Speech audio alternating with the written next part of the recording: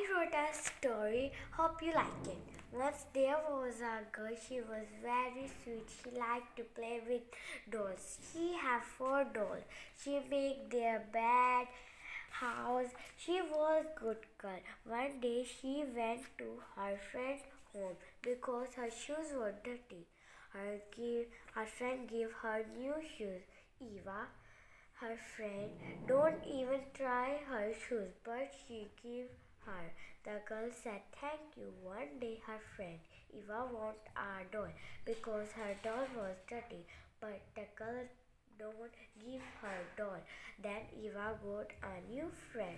She was very happy with her new friend Carol. Then they shared their things and enjoyed. The girl may want to play with Eva, but Eva was busy with her new friend Carol. Then the girl Miriam realized I don't give her my doll, but Eva gave me a new shoes.